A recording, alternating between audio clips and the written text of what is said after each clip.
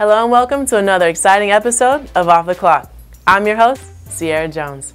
Today we have UAH head men's basketball coach, Coach John Shulman. We're going to be getting to know his family, along with an insight in this upcoming season, and he's going to tell us how he has grown throughout his coaching career.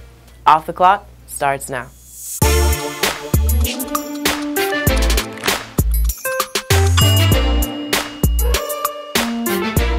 Welcome back. So, Coach, if your team is sitting right behind me, how would they describe you? My team, behind you. They're right behind me. They would say I'm a nut. Okay. They'd say I have energy. Mm-hmm. And they would all to a T say that I loved them dearly. Okay. I love winning, but I love those kids. And I'm old, and I've learned I'm old. All right, and I've learned. Listen, I've been coaching my whole life, and so I learned. I was a head coach at Chattanooga for 9 years, and I don't think those kids at Chattanooga would say that same thing. They would say I was a nut, but I'm not sure they would all say that they knew that I loved them. These kids here can honestly say that. What changed? Guys mature a little different than you females. Right. Y'all mature at 12. We mature about 50. And so I grew up. I did not like myself as a basketball coach at Chattanooga. And we won. We went to 2 NCAA tournaments, played against Chris Paul and Wake Forest, had Steph Curry in our league. It was really cool. Yeah. But I grew up as a coach and also probably coaching my own kid. If you're coaching your own kid, you can't act like an idiot. Right. And at Chattanooga, I pretty much act like an idiot for about 9 years, and I haven't done that here. What made you want to be a coach? Is there someone that influenced you? Yeah, it's interesting. That's a great question. I think if you're named, coaching is not a job; it's a calling. Right. Period. And you either have that calling or, it's also a sickness. It's a sickness and a drug is being a coach. But I knew when I was in 8th grade I wanted to coach, period. And I had coaches in front of me, like a high school coach that, I adored. I thought he was the greatest guy in the world. Yeah. As a fly is about to hit me in the head. But I wanted to be him. He impacted my life. Being called coach, I told this class the other day, being called coach is like, I would say in the military, someone got a chance to call him a general or a sergeant or a lieutenant, and they go, man, that's how I feel about being called coach. I love that. Now, you teach at, right? And then you also coached high school, correct? Yes. Right after you teach at. So at Chattanooga, I was there for 9 years as a head coach. As you get older, you got to make decisions. Right. Are you going to keep chasing the dream? Are you going to take care of your family? What are you going to do? Yeah. I've got 3 young boys at that time. 2 of them were at McCallie, all boys private school in Chattanooga, and that's where they wanted to be. Max, what do you want to do? Well, I want to stay at McCallie. Tanner, what do you want to do? Dad, I'll do whatever, but he wanted to stay at McCallie. JC, what do you want to do? Let's roll, Dad. We'll go wherever. All right, it's funny how that happened because the next time JC didn't want to leave McCallie. So you make a decision. Right. And you choose, a lot of people choose profession over family. I just didn't. I didn't want to live off somewhere else and my family was doing this. We're a very close-knit family. So close that, Max is one of my assistants now. Tanner's playing for us and JC's back in Huntsville going to MA. Yeah. The home, your home. And so we chose family over profession. Somebody said I've committed professional suicide. And I said, well, that's maybe true, but I'm going to keep my family. And to this day, we've kept our family. And obviously you're coaching now at D2 level and all the above, but do you prefer coaching high school? Did you enjoy it? Do you prefer college? I have a very college mentality. Yeah. I'm wired. I got to be doing something all the time. And I loved coaching in high school. I loved the season. Before, I didn't have my guys. Half my guys were in football and half of them doing it. After the season, half of them were playing baseball and track. Right. I'm wired in that here's a preseason, Here's our season.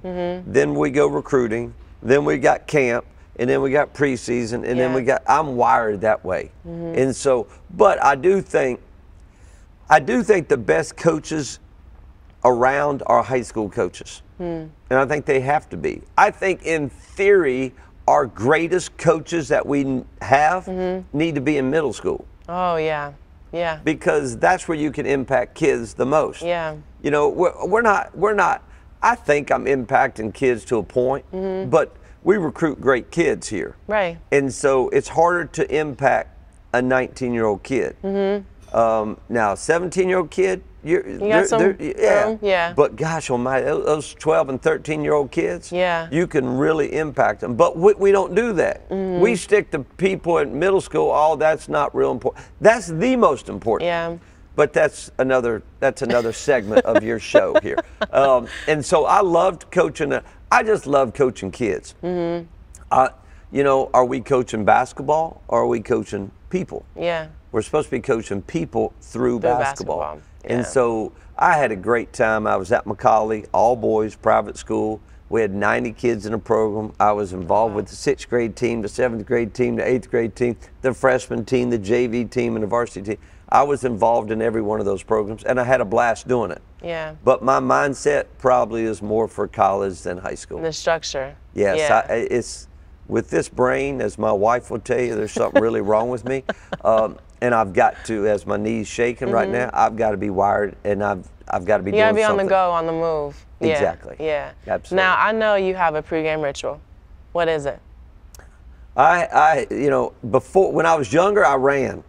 Oh. All right, I ran when I was at East Tennessee State. We ran the steps and we sat in the same seats, and but we kind of had it rocking and rolling at that moment. I do to a point. You know, you know, I used to think pregame meal was a sacred thing in college, and so I was at Chattanooga pregame meal. Boy, if you smiled, if you laughed, if you talked, I mean, you were disrespecting the game. I mean, you can't do that. I had to be like silent. Oh, like, absolutely. Oh, we got to focus on the game. Well, all I was doing was making them tight. Right. Pre-game meal, I come down to UAH, and I was like, what do we do for pre-game meal? Well, we go to Tenders. Do they have a back room? No. Well, how do we do this? Well, you'll see. I went to Tenders. It was like a fraternity party. Everybody's on their phones. Everybody's eating chicken tenders. We got a game coming up. And I was like, I'll just kind of watch this and see. Yeah. I learned. You know, that's the great thing. Most people, as they get older, they stop learning. I kept learning. And so I learned. I learned from the kids. I was like, why would you be having fun during pregame meal? We got a game to play. Well, isn't the game supposed to be fun? Yeah, you're right. You know, but we all take ourselves way too serious. That's the thing I've learned about our program here. We take basketball really serious. Yeah. But we don't take ourselves serious at all. We don't. We have a good time. And so that pregame ritual, and then COVID stopped it, and so instead of going to Tenders, we brought Tenders in. And so we have fun. Yeah. And I don't make them tight. I did at Chattanooga, and I failed. You know, even though we went to 2 NCAA tournaments at Chattanooga and won 4 regular season titles, I didn't feel good about it. I feel good about what we're doing here. And do you have a personal pregame ritual you do as a coach? You know, I by the time I get back to the house, all right, I do, you know, like I leave back at 5 o'clock to come back here. Okay. And I will be in the car at 5. Okay. And I will take a shower at 4. All right. and I will put on the same clothes. I have literally worn the same pair of pants. No one knows. But no one knows. Do, but. And those Thursday, Saturday games are a little shaky because those Saturday, it may not be dry cleaned or cleaned. All right. But I will wear the same pants, and I will wear the same socks and the same shoes. But I'm not superstitious at all. Are you sure? Not a bit. Not a bit. But that would be it. I'm very superstitious. You know, heads up penny I'm picking up, and I'll collect them during the season. Right. It has absolutely nothing to do with the game. But you switch up your shirt. You sometimes wear like a collar polo. To the point now, at Chattanooga I wore suits every game, and I was miserable. think, people probably got hot. People like think COVID was a bad thing, and it was. It affected a lot of people. On the serious note, it did affect a lot of people. For me, COVID allowed me to go forget ever wearing a suit again, and collared shirt or a 3/4 zip. Yeah. Perfect. And it's cool. Oh, yes. Yeah. Yes, and I don't have to look like an idiot over there with the suit on. And you don't sit down. You pace. Yeah, that's it's stress. I let my stress out by pacing a little bit. That's a good perspective. I like that, to use that. Yeah, that's good. No, but I just, maybe coming back and those players sitting behind you again, hopefully they say, I love life. I love life. And I've lived it to the most. Being around you, you feel that and your energy. Well, I hope I don't know what my core values are, but I want our team to be tough. I want them to have great energy. Yeah. We have great energy. If you came and watched us practice, we have great energy in practice. You've come over and watched. We have great energy. Yeah. And then I want our kids to love each other. And probably not a whole lot after that. Like, what if everybody did that? What if everybody in the work showed toughness and resiliency and come to work every single day? Yeah. And they have brought great energy. Hey, man, how's it going? Another day in paradise. Nobody wants to hear that. Right. Nobody wants to hear that. How you doing? Man, I'm having a great day. How about you, man? You having a good day? Or how you doing, man? I'm kind of struggling a little bit, but we're gonna get through it. Yeah. And then love each other. It's okay. Yeah, I love that. You can definitely feel it when I have watched you guys practice. Just when you walk in, you really could hear your guys, like as soon as you come into, not even the gym side doors, but the front door, you can just hear the loudness and that's hopefully our culture. That's hopefully our culture. I never, I'm not a music person. All right. So like I will drive 8 hours recruiting and never play the radio. And drive 8 hours back and never play the radio. You'll have some deep thoughts. Deep thoughts are going through this head. And they convinced me last year, or maybe 2 years ago, start playing music during shooting. And I was like, what any music during shooting? We started playing music during shooting, and it gets me going. I love it. And then we started playing music during camp. And I was like, this is like the greatest thing. I've missed out on this all these years. Yeah. So now I'm a music person. During shoot around too? Like before games? Yeah, we'll do shoot around. Lionel Richie, the Commodores, and Earth, Wind, and Fire. That's an interesting combination. Now these old guys back here, who that is. You have no idea. But these old guys, absolutely. So like you mentioned the success that you had at UT Chat. How did you, because you also came into UAH with, Lenny Acuff just went off to Lipscomb, and that's tough. How did you take what you've learned from UT Chat and the success you had and bring it here? And also be you at the same time. Well, that's an unbelievable question, because this is Lenny Acuff's program. Yeah. All right, and this is his land. I mean, he's from Huntsville. He did an amazing job here, and you don't ever want to be the next guy. Yeah. Is John Wooden, and then you're the next guy. Who's the next guy after John Wooden? No one knows. Yeah.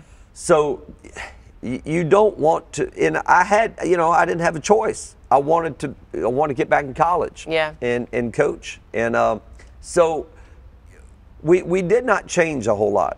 He had things in place here. He had the culture in place. He had the offensive scheme in place. There was no need to come in and put my fingerprints on it. It's my program now. Yeah. It's my way or the highway. It didn't need to happen. And so you swallow your ego and you say, hey, it's working. Let's just continue doing it how they've been doing it. Yeah. And our first game, because UAH scores the ball. We score. And our first game was down at Montevallo against St. Leo. And I'm taking over for Lenny Acuff, and I'm trying, and we are down 27-10 with about 4 minutes to go in the first half. And I was like, these people are going to run me out of Huntsville immediately. Thank God we came out and won the game. But it's been, you're trying to put your fingerprints on it at the same time, keeping the culture the same. And I just be honest, I've done a decent job in one area. I've protected the culture. We get great kids. We get wonderful kids. And I let my coaches coach. We got 2 former players on my staff. I let them coach the offensive side, and they know the offense better than I do. I'm not ashamed to say that. I let my coaches coach, and we have really stayed. I would say all the fans that come to our games, it really looks like UAH basketball. It doesn't necessarily look like Lenny Acuff basketball or John Shulman. It looks like UAH basketball, and Lenny Acuff started that, and we just try to maintain it. Yeah, and also you've done more. I know a lot of people would agree with me that you've done more than just a decent job. You've done a great job. We are surviving. Yeah. We have been very fortunate. I've been here 4 years. We've won 4 GSC championships. We've won 2 regular season championships and 2 tournament championships. But I say we. I don't want to be in the team picture anymore. This is, at Chattanooga, it was about me and my contract. And I needed to go to the NCAA tournament because I needed to, what am I going to do with my career? Yeah. My family wanted to stay in Chattanooga. It was about me. Here has nothing to do with me. Yeah. It has everything to do with those kids, and we have amazing kids. And we lost, I'm in a little bit of a panic. We lost a couple really good players. Yeah, C.J. Williamson's in Spain. Yeah. Max is on our bench, and Chaney Johnson's at Auburn. And so we are kind of relying on the culture and our kids that we brought in and the development of our program. And we'll see. We'll see if we can go 5 for 5. Yeah, I believe in you, Coach. I appreciate that, Yeah. Sierra. Before we go, so what advice would you give anyone that you've already shared some really great things just about what you've learned at Chattanooga and now what you've taken in, but is there anything else that you would give advice for someone that wants to be a coach, even college coach, high school? I've talked to you about this. You have? All right. Passion. It ain't about coaching. Find whatever. Back in my day, well, you had to go to high school, and then you had to go to college, and you had to go point A to point B to point C, and if you didn't do it, you were a failure, you're a loser. Now you got so many things. Just find passion. Yeah. Find passion for whatever. If school is not your thing, we made you go to school. I'm not a believer of that anymore. I think education is huge and very important, but you just got to find your passion. It doesn't matter what it is. It doesn't matter if you like Dalton Dodd. Dalton Dodd's one of our players. He is so excited. He's passionate about his mother-in-law. I can say this. It's okay. His mother-in-law, his girlfriend's mom. They're going to get married. Hopefully. I hope he doesn't screw that part up. Has got a business about working on refrigerated trucks. All right, on the trailer part of it. And he did that all summer. He's passionate about that. He's excited. He was like, Coach, when I get my degree, I've already got a job. I'm going to take over the company. He's passionate about that. It doesn't matter if you're passionate in coaching or working on refrigerated trucks or working in logistics or working in business or working at a funeral home. Be passionate about it, and then you don't ever have to work. Yeah, I love that. You have said it to me a few times, and it's really good. And you are so talented that you could do multiple things. You just got to find what that is. And don't freak out when you're 22 years old or 23, 24, 25 and you hadn't found it. We all are looking for it. The problem with older people is we lose that passion and we lose that hope. I won't. Yeah. Thank you, Coach. Find your passion. We'll be right back to hear what Coach does when he's not here at UAH. Hello Huntsville is a weekly lifestyle audio and video podcast produced in studio and on location to showcase Huntsville's best activities, entertainment, neighborhoods, and all the unique attractions that make the Rocket City one of the top cities to live in the nation. Our primary audience is adults who live, work, play, and innovate in the Huntsville metro area. And each episode will feature Cynthia Joyner in conversation with business owners, decision makers, elected officials, and some of the city's most compelling personalities telling the stories of her hometown. Whether you're local, new in town, or just passing through, Hello Huntsville will have something for you.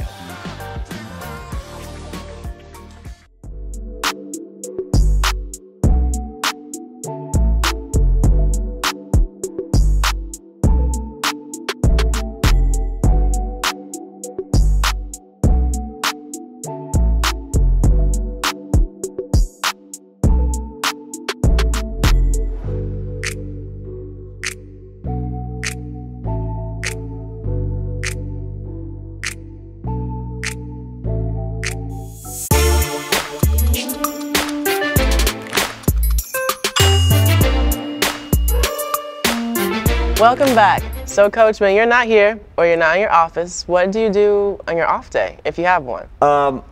You know how people talk about that you are who you are. You're not your job. All right, and so this is not who this is not who I am. I am this guy. This is just what I do.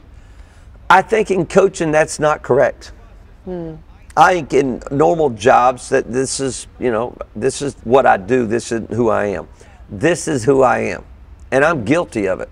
Like I love coaching, and when I'm at home, we got done last night. It's Sunday night. We practiced till 5:15 to 7:15. We did our recovery with Ryberg, so we ate dinner together. We did a little character coaching that night. We're doing the John Wooden's book, and I went home and watched tape.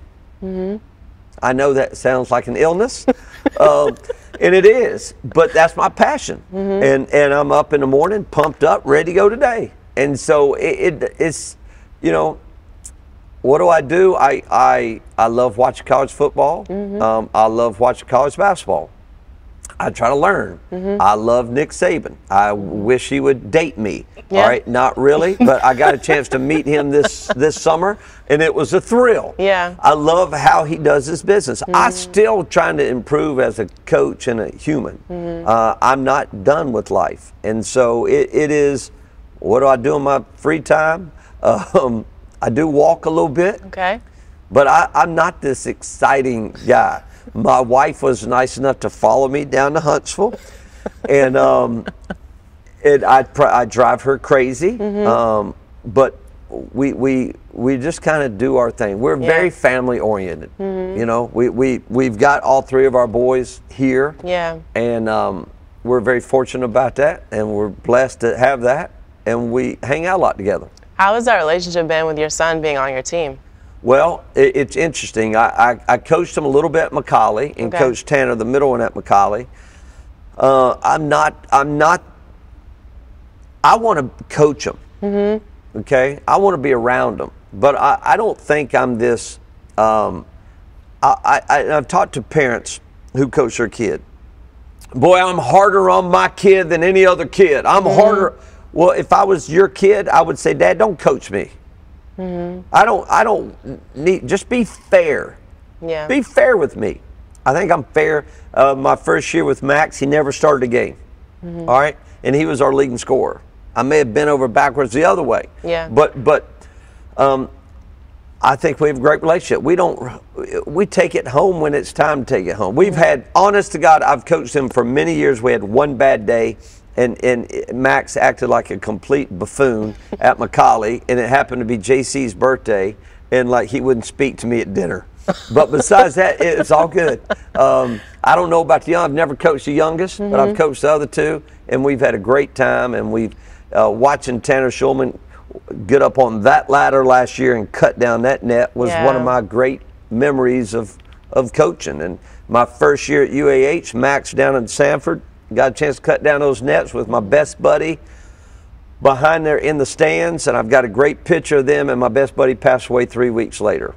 And so, like, coaching is a journey, and everybody's life's a journey. You're living your journey right now, and it's a book. Yeah. I don't know what chapter I'm on, but it's a journey, and you learn, and you grow, and you make memories, and, people think our memories are made just on the court. They're not. In that journey with your team, I mean, the fun that we had and the hard times that we had as a team, not on the court, are the things that you remember when it's all over. And they'll cherish the most too. Yeah, those are the locker room after winning a championship. Or I'll tell this story. Max last year, 2 years ago, in the NCAA tournament. I've got a very special bond with Huntsville with Lee High School because I recruited a kid named Eric Robertson. And E-Rob played for me at Chattanooga. And on a Monday night, we knew we were going to the NCAA tournament. That next day, Monday night, Eric was playing a pickup game in Knoxville and passed away. But Eric, to me, wore number 15, and for me at Chattanooga, that was E-Rob. That was Eric, Easy E. And we play that next Saturday. We play Embry-Riddle. My son wears number 33. He slashes his eye open, and he's got to leave the game, got to get stitches during the middle of the game, comes back in the game, makes a big three, and we come back and win the game. Wow. And it was really cool. After the game, my youngest was down there with me. He was like, Dad, Dad, Dad, Dad, pointing at Max. I was like, yeah, I know, he made a big shot, JC. And he was like, no, look at his jersey. He came back in wearing number 15. Oh, and that was the Saturday after that Monday that Eric passed away. And I was like, well, Eric was a high-level three-point shooter, and Eric helped. Those are the memories that you have in this journey. And it's, you know, I used to think, and this is the deal, I used to think it was just about the games. And that people liked me if we won, and they hated me if we lost. That's a hard way to live. And I realized after the Chattanooga experience that, just to be honest, nobody really cared. Nobody really cared. I thought the world revolved around me at Chattanooga, and then I got a good lesson that I had nothing to do with it, and that everybody was living their own lives. So if everybody's living their own lives, why not just focus on these young men's lives instead of worrying about the game? And since we've done that, it's turned out to be pretty good. And Eric was an amazing person. Actually, I met him for the first time. He was actually helping out at Madison Academy with Coach Blackston when he was there, and that's when we worked a couple of camps together. A lot of black guys from Huntsville, Alabama are teaching Spanish at MA. Yeah, I know. A lot of black. You know, that's what Eric, I passed him in the middle of downtown Chattanooga one time. I was like, hey, Easy, what are you doing?